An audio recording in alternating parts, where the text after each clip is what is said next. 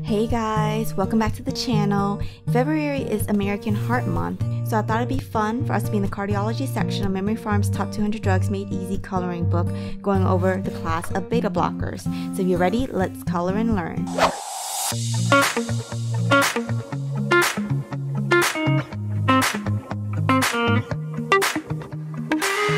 Before we dive into beta blockers, let's take a minute and talk about the different types of receptors. The two main ones you need to know in this section are beta 1 and beta 2 receptors. So far so easy, right? Beta 1 receptors are mainly found in the heart, so a good way to remember this is that we only have one heart. And beta 2 receptors are mainly found on smooth muscles such as the lungs and blood vessels. So think, we have two lungs. So why is this important? Knowing where the receptors are located and what they do will save you a whole lot of time. If you block beta 1 receptors in the heart, it'll slow down the heart. But if you block beta 2 receptors in the lungs, it will slow down your breathing, so you want to avoid this in patients with underlying respiratory diseases. But before we get too far, let's look at some of the drugs in this class.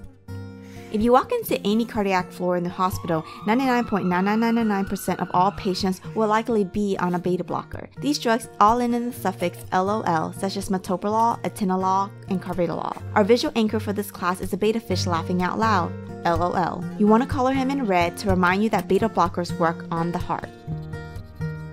Beta blockers are divided into two subclasses: beta 1 selective beta blockers, often called cardio-selective beta blockers, and non-selective beta blockers, meaning they block beta 1 and beta 2 receptors. Cardio-selective beta blockers have a greater affinity for beta 1 receptors and are less likely to cause vasoconstriction of airways or peripheral vasculature, and are preferred in patients with respiratory diseases.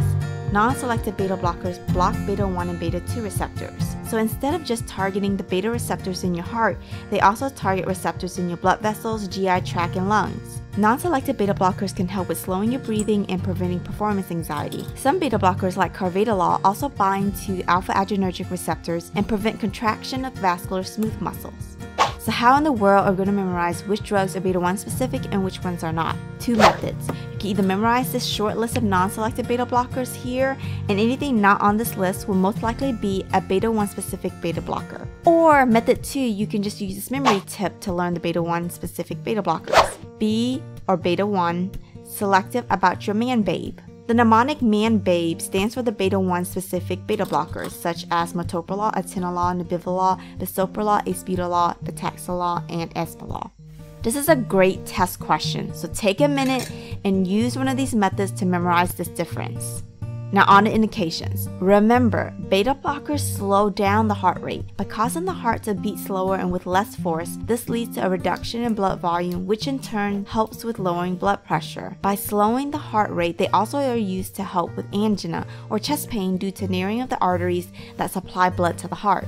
They are also recommended in patients to prevent heart attacks such as irregular heart rates and arrhythmias. And super important, 3 specific beta blockers have been shown to reduce mortality and morbidity in patients with heart failure with reduced ejection fraction. This includes metoprolol succinate, carvedilol, and bisoprolol. If you don't know this already, take some time to commit it to memory now.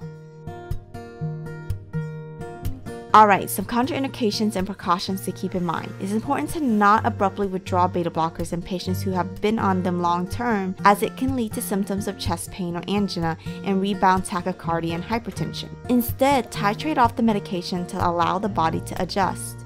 We want to avoid starting a beta blocker in patients with active asthma exacerbation. Why? Well, this holds true especially for non-selective beta blockers, since they also block beta 2 receptors in addition to beta 1. And remember, beta 2 receptors are mainly located where? Yep, that's right, in the lungs, so it can block beta 2 receptors in the lungs and slow down the patient's breathing and worsen asthma symptoms. In patients with diabetes, beta blockers can mask symptoms of hypoglycemia such as rapid heart rate and tremor, because they also block the effects of norepinephrine as well as hunger and irritability.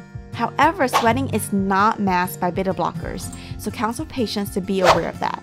Okay, moving on to the mechanism of action. Did you know that beta receptors are also called beta-adrenergic receptors? Well, as the root word adrenergic implies, these receptors work on adrenaline hormones such as norepinephrine and epinephrine. When adrenaline hormones stimulate beta receptors, it can lead to an increase in heart rate and constriction of blood vessels, causing our fight or flight response to be activated as if you were being chased by a bear.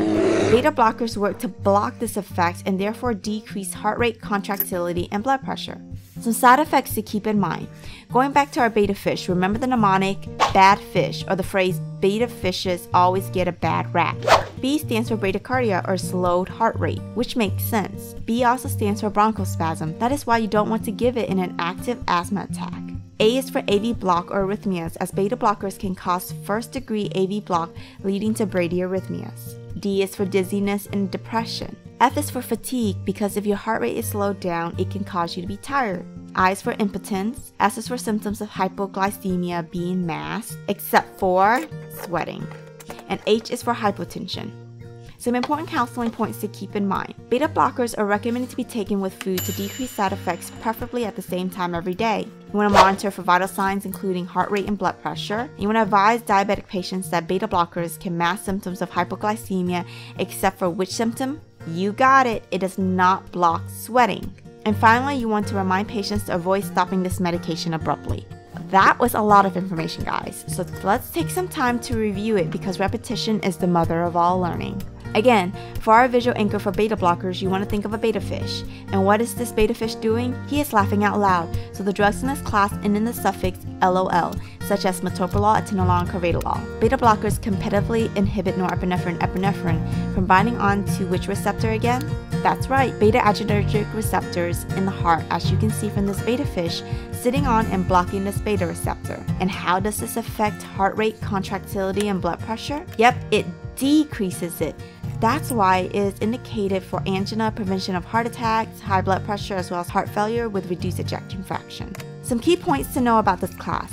Since it works to lower heart rate and blood pressure, taking too much can lead to bradycardia and hypotension, so you want to monitor for this. Take beta blockers with what again? Yep, take them with food to decrease side effects. And last, it can mask symptoms of what? That's right, hypoglycemia, such as rapid heart rate. Moving on to side effects. B is for bradycardia and bronchospasm. A is for AV node and arrhythmias. D is for what again? Yep, dizziness and depression. F is for fatigue. I is for impotence. S is for masking symptoms of hypoglycemia. And H is for what? That's right, hypotension.